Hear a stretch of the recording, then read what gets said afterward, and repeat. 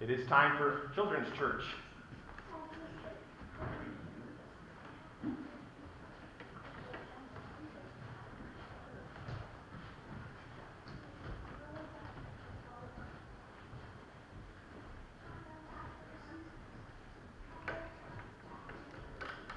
All right, turn with me, if you would, to the book of Ezra, and I always tell you it's going to be up here as well, and it's actually going to be a lot easier today, especially to follow along up here, just because we're going to be all over the book.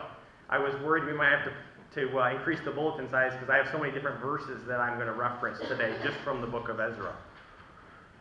But my message today is entitled, Becoming a World Changer. Building God's kingdom requires faith. Now, to most today, faith means to say this. They say, I believe that Jesus died for my sins and I'm going to heaven. However, the faith that Christ calls us to is not only this going to heaven when we die, but it's also about bringing a piece of heaven to where we live today. So as God's people gather together, we were saved into this God reality to bring a God reality into our everyday life. Now, Hebrews chapter 11, hopefully when you hear me reference that chapter is a familiar one to you, but it is a chapter that goes on and on about the heroes of faith. So my question here to start is, what was it that was mentioned? What was it about those that were mentioned in Hebrews chapter 11 that made those individuals worth mentioning? Because there's a whole litany of characters that could have been referenced in Hebrews 11.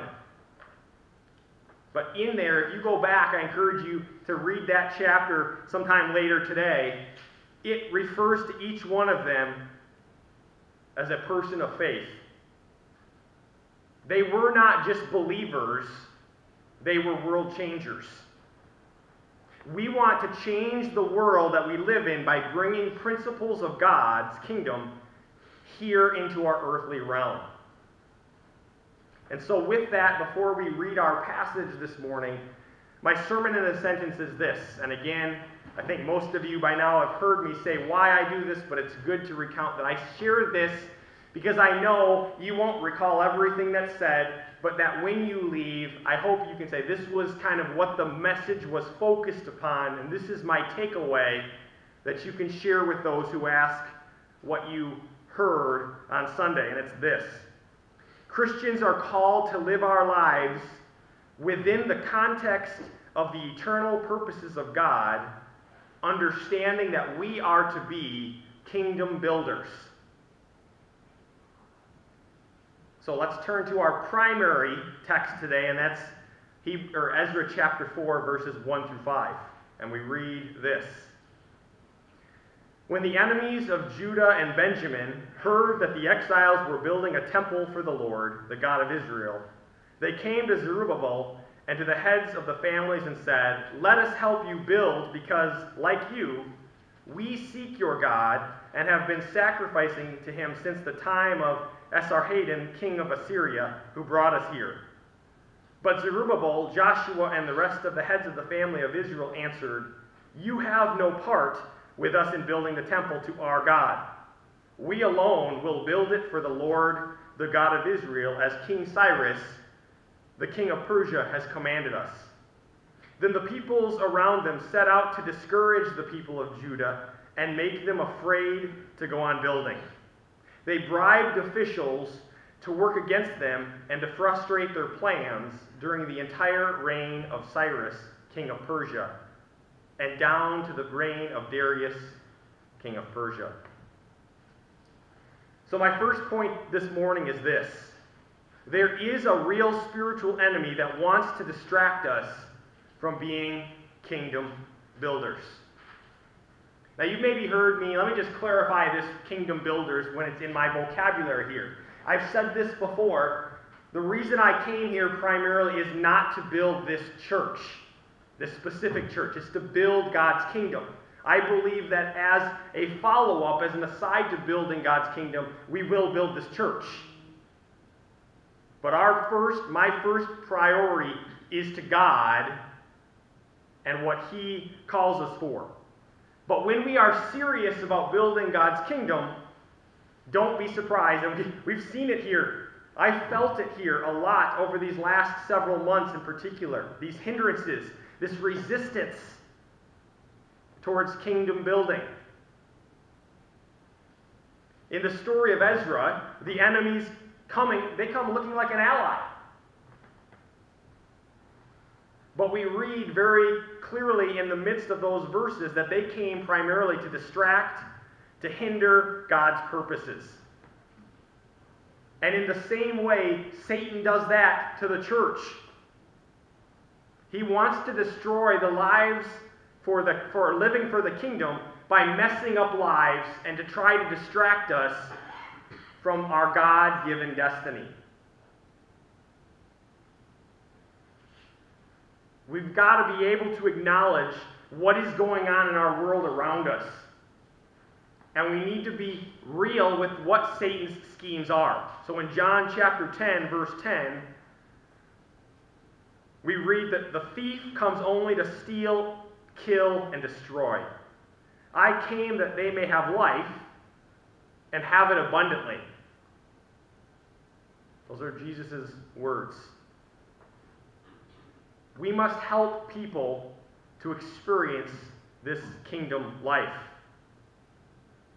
Now, Ephesians chapter 6, what else are we facing? What are we really facing? Because we are all facing a number of hurdles. You heard some of them just in our prayer time this morning, let alone all of the things that maybe have gone unsaid. But we also would be remiss if we don't remind ourselves what the source of our battles are. And that's told to us in Ephesians chapter 6, verse 12.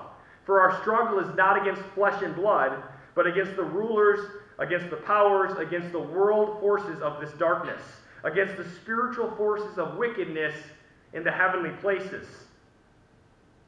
We have to first acknowledge that we are in the midst of an ongoing war, a spiritual war, and that we are called to be the warriors fighting in this war with God's help. However, the reality is that many people get lost at the very beginning of this journey. They see the evil that exists in the world, and they can't begin to fathom why it's happening. And they can't possibly, because they can't understand why it's happening, they don't understand that there could possibly be a benefit to some of the things in our world.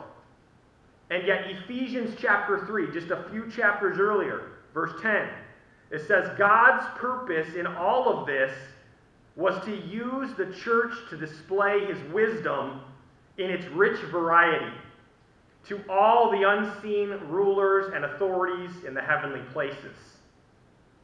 God is using these things so that He may display who He is.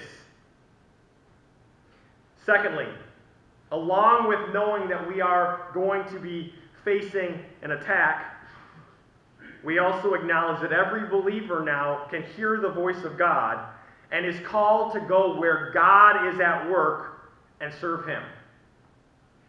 Now, before I read my next text, I want to just point something out to you. As I was growing up, it was driven into me, instilled in me, that we were, as the church,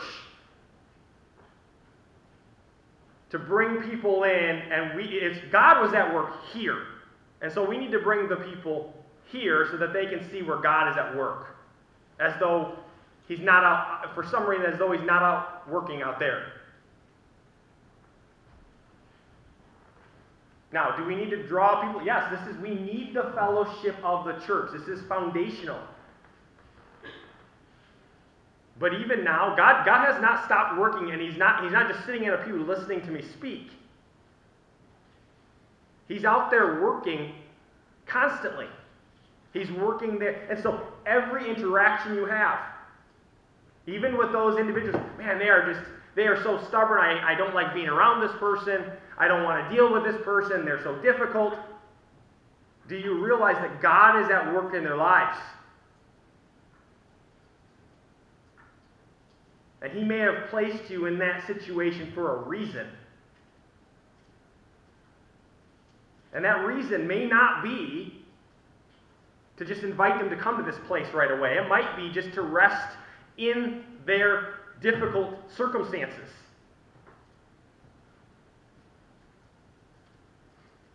To realize that life from point, we all know this, to get from point A to point B in life isn't straight. So recognize that God is at work everywhere that we go, even in times where we think, where is God in this? He's at work. Ezra chapter 5, so we keep reading on in the story, or later on in the story, so we're going to skip ahead just a little bit, but we read that Haggai the prophet and Zechariah the prophet prophesied to the Jews in Judah and Jerusalem in the name of God, in the name of the God of Israel who was over them. Then Zerubbabel, son of Shealtiel, and Joshua, son of Jozadak, set to work to rebuild the house of God in Jerusalem. And the prophets of God were with them, supporting them. Skip down another chapter to one more verse here. So the elders of the Jews continued to build and prosper under the preaching of Haggai the prophet and Zechariah, a descendant of Iddo. They finished building the temple according to the command of the God of Israel and the decrees of Cyrus, Darius, and Artaxerxes, king of Persia. A lot of difficult names in the Old Testament, aren't there? All sorts of them. You just run through the best you can. But if we're going to be successful in building the kingdom of God, it is not going to result from some clever scheme that we develop. We can't accomplish it on our own, by our own wisdom or strength. There's only one change, one renovation, or one thing that needs to be renovated that will help aid in this process. It's a renovation of our hearts. And if we're going to be successful in building the kingdom of God, we need to clearly hear the voice of God. Now, in Ezra's day, what we read there, I didn't really explain right up front what was being said there, what the point of me reading those verses was, but Ezra was hearing God's voice during that time through Haggai and Zechariah, the prophets that we will get into their books later on. God raised up prophetic voices to encourage, and God raises up leaders to help lead the way. But most importantly, even more importantly than that, God wants people who hear his voice and recognize it. John chapter 10, verse 27. Jesus said, "My sheep hear my voice, and I know them, and they follow me." Every sheep, if you are a sheep, every sheep is capable of hearing the voice of God. John goes further on in his gospel. He says in chapter 12, verse 26, "If anyone serves me, he must follow me. And where I am, there my servant will be also. If anyone serves me, the Father will honor him." So we must hear and know what God is doing to join them. So I'm just going to throw a rhetorical question at you to think through. And I know not everyone lives in Grove City. I'm going to say Grove City, but if you don't live in Grove City, you can place your own town's name there. But where is God at work in Grove City?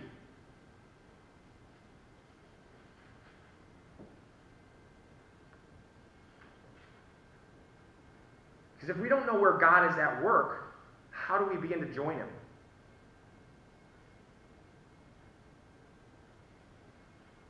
God's at work all around us. He's calling us into individual ministries in some cases. Your work won't be the same as what my work is, or anyone else that's maybe even sitting next to you. So we must know and hear what God is calling us to. So pray about the ministries that God is leading you towards. Thirdly, in order to be successful at building God's kingdom, we must be in pursuit of personal and corporate holiness. Okay, skip ahead a few verses in Ezra to verse 19. We read, on the 14th day of the first month, the exiles celebrated Passover. The priests and the Levites had purified themselves and were all ceremonially clean. The Levites slaughtered the Passover lamb for all the exiles, for their relatives, the priests, and for themselves.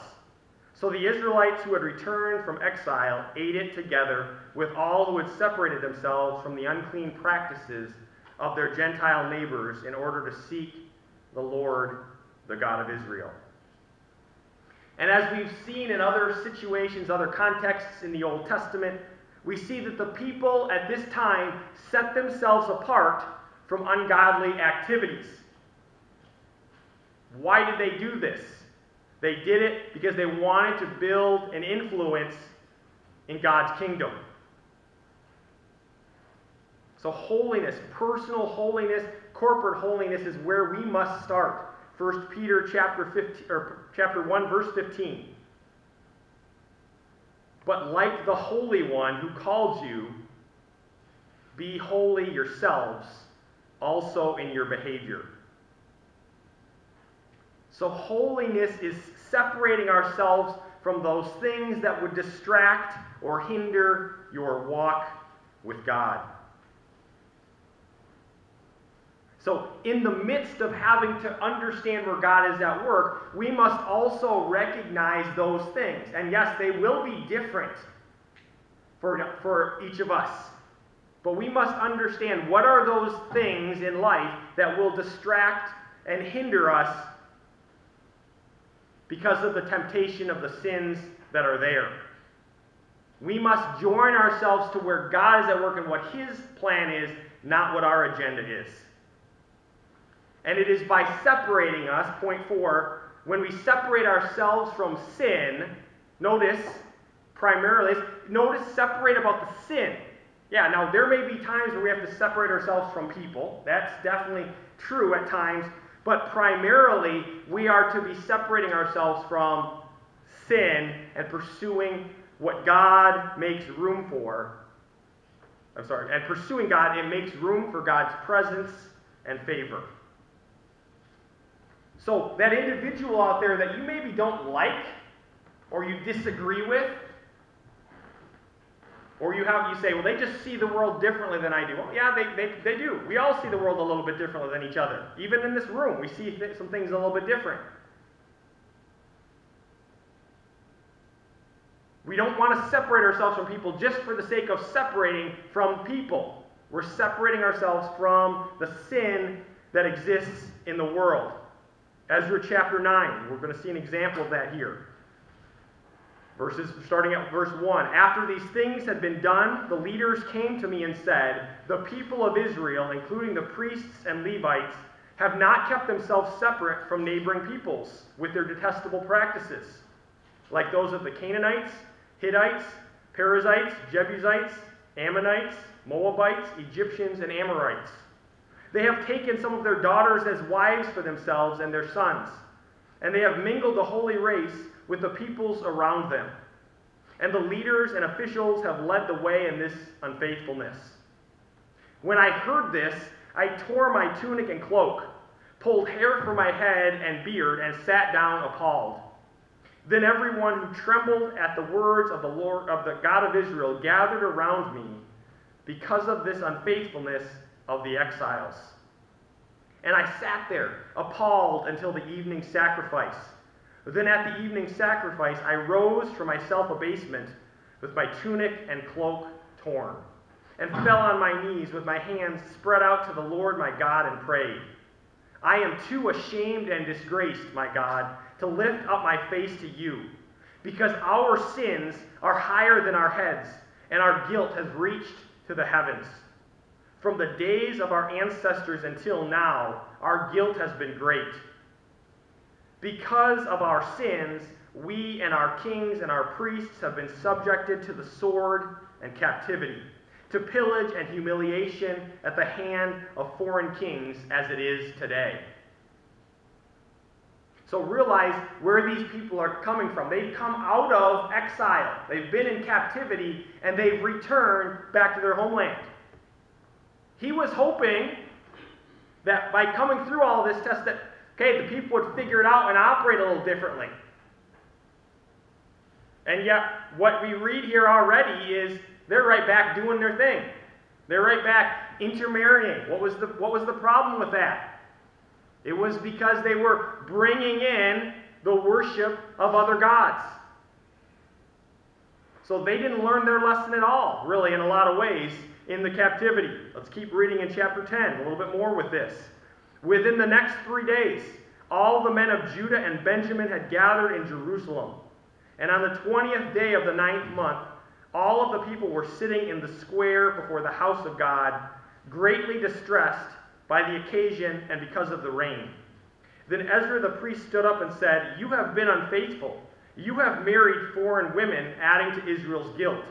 Now honor the Lord, the God of your ancestors, and do his will. Separate yourselves from the people around you and from your foreign wives." The whole assembly responded with a loud voice, "You are right. We must do as you say." So the people have chosen, by the way, people, I hear this, not here, but I've heard this from others say, well, what's the deal here? Why is he not allowing foreign marriage when now it's just kind of, it's okay to do that? Has God changed on his stance there? And the answer to that is no, he has not. You need to understand here, it was never about the foreign piece of it. It's about the fact that by being drawn in, they're being drawn into the worship of those gods that were associated with it.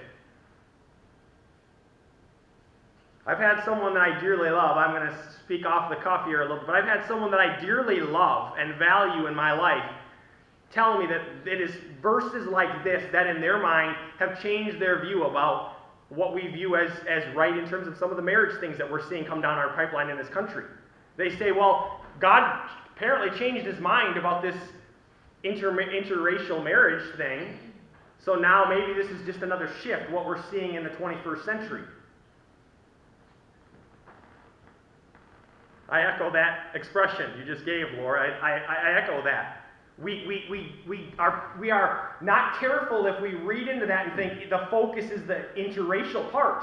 That's not the focus at all. The focus there is on the fact that there is a difference in who and what is being worshipped. So a better parallel would be to say, don't be unequally yoked.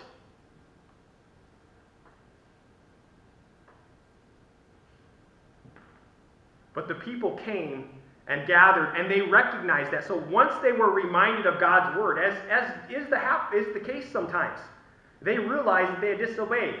Yep, you're right, Ezra. You gave us the word. You reminded us. You're helping us to change course.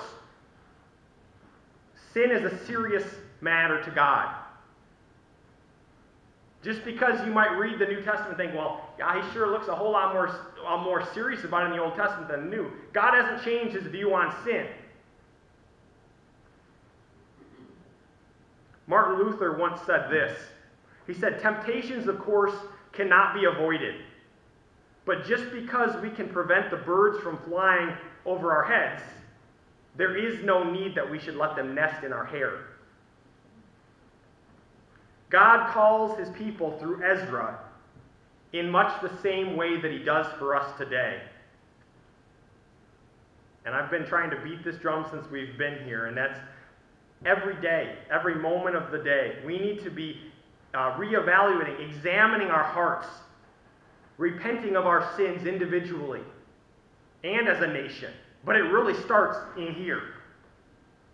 Yeah, we can look out at the sins of our country and of our world, and we can say we want to see those things righted. But the things that we have the ability to uplift is personal corporate repentance. It starts there. Do you have a quick delight in the fear of the Lord? You know, when that phrase gets tossed out, do you delight in the fact that God wants you to fear him? Today, many professing believers, in fact, I will even say some pastors, treat sin and compromise very lightly. Sin affects all of our being when it exists. Lack of holiness produces a lack of wholeness. The more we walk in holiness, the more we will experience wholeness. Sometimes it's described as, the way I've heard it described a lot, is I feel like I have a hole in my life, a God-sized hole that only He can fill. That's the wholeness there. The more that you walk in step with Jesus, the more that you will experience that wholeness. Now, that is not to say that every sickness is sin. I'm not going to go down that road today, but that's not the case. We read about a story about that just this past week in a Bible study. But we need to acknowledge that sin, when we live in sin, it can affect every part of our being. So there are times where your sickness could be a result of sin that's been built up in your life.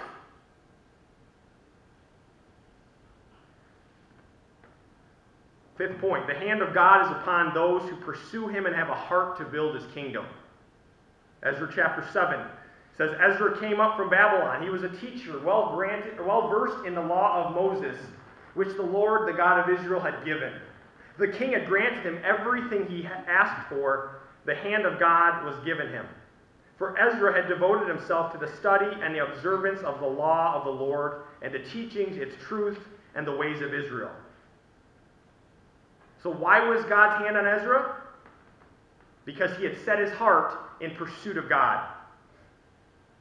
It is necessary that you study God's Word, you practice it, and you teach it to others by living it well.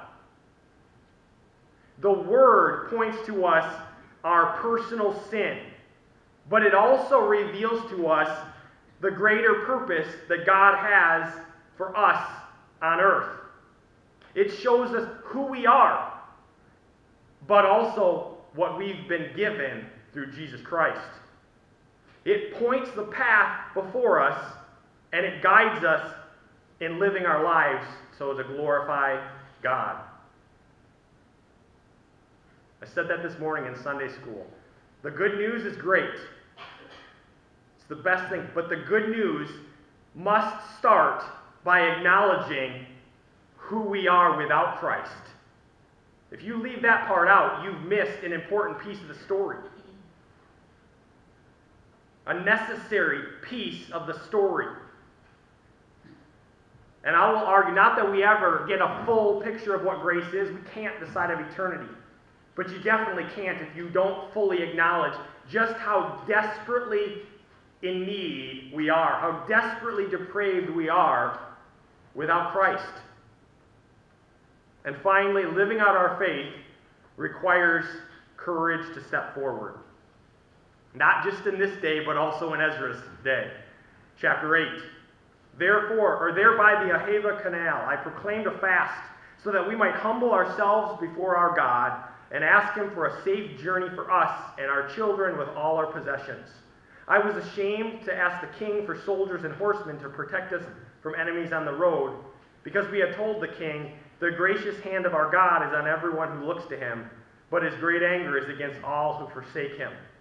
So we fasted and petitioned our God about this, and He answered our prayers.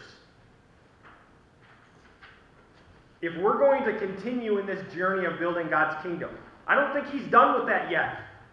In fact, I will say this again and again.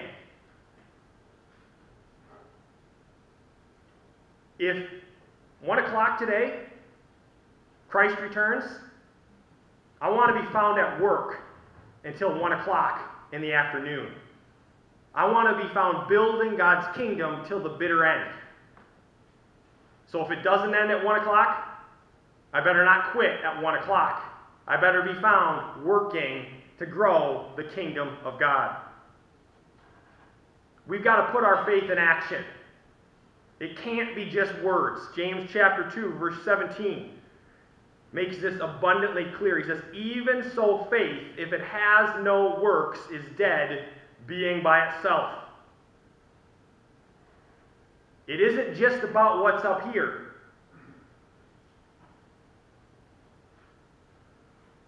We know that even the demons have that knowledge. We know that Satan tested Jesus using some of the words from this book. We can't just sit on the sideline and say, well, I've checked this box off of what I believe. I believe this doctrine, I believe this doctrine, I believe this doctrine.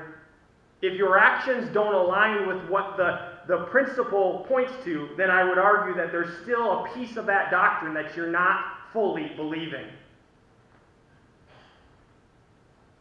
That's part of the sanctification process. Knowing with grace, we don't figure it all out this side of eternity.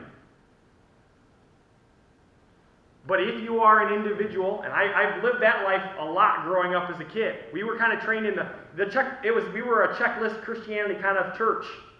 Check this box, whoop, I'm good to go.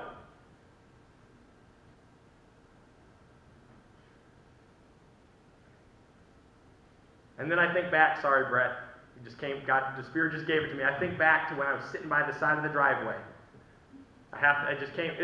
And then who is it that stops by the road and helps this innocent beggar?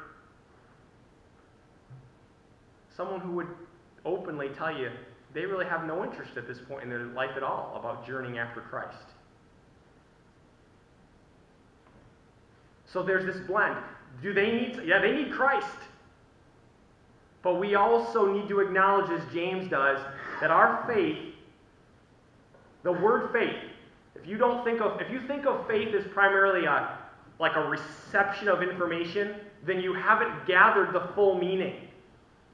Faith means doing something. It's receiving that information, yes, but it's also doing something with that, going out, stepping out in faith, knowing that, this may not turn out primarily, initially for my best interest, but it is for my best interest when I'm following and trusting Christ.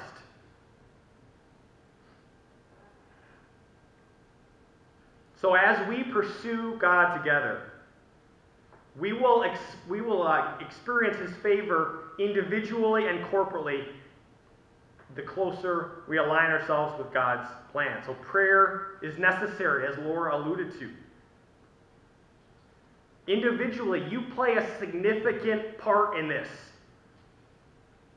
And by individually, each of us taking on our roles, we can build this mighty army that God alludes to.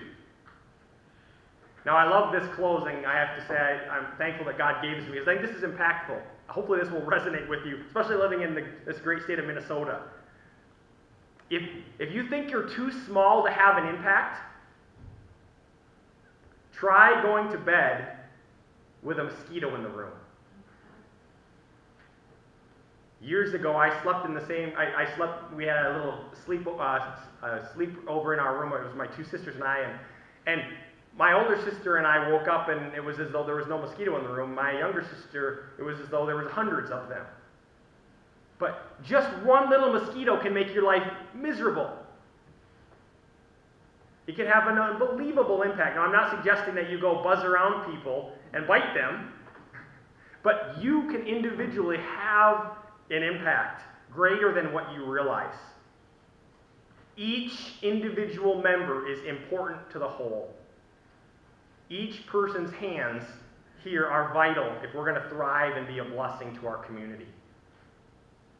Before we pray, I want to just say this is maybe a good time to kind of hit you as a pastor will, and that's we have opportunities right now in the back on that table with ways that you can bless the community here or bless the community around us with the Living Nativity scene that's coming up at the end of the calendar year.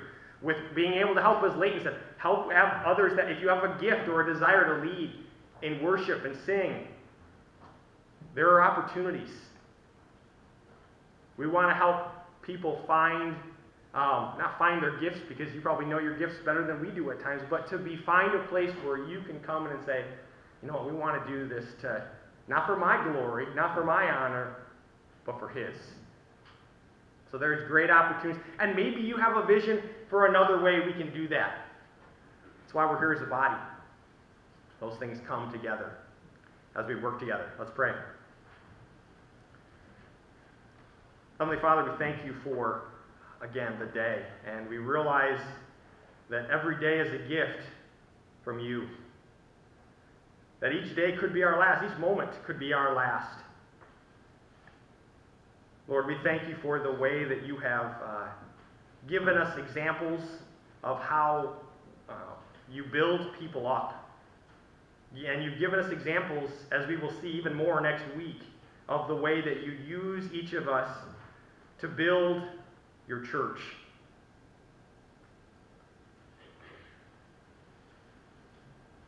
Lord, as we go about our business this week, help us to be reminded of the fact that you are at work everywhere, whether we are working with our hands, or we're selling insurance.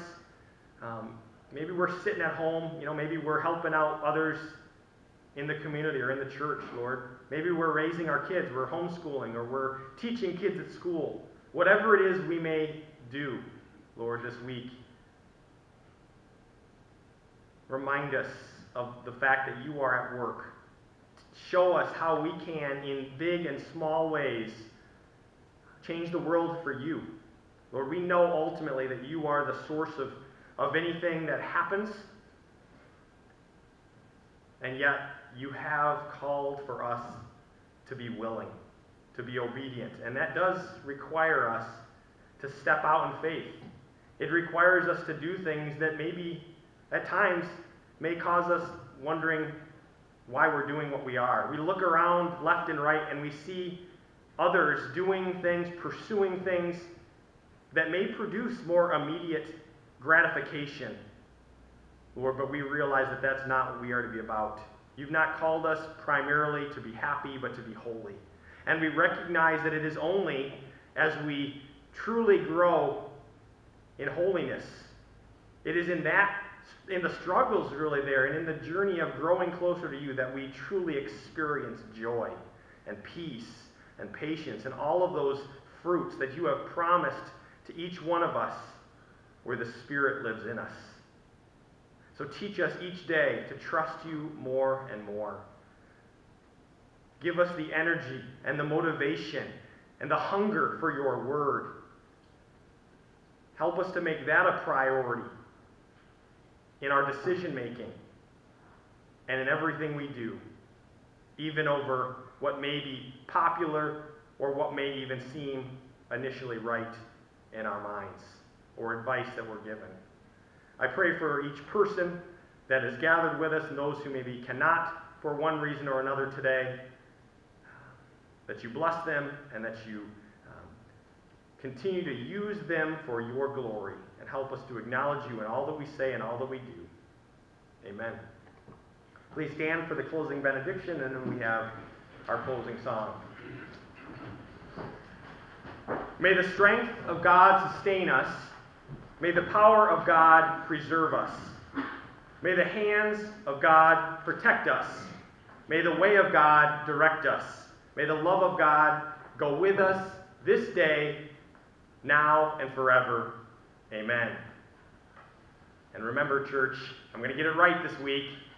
You are sent.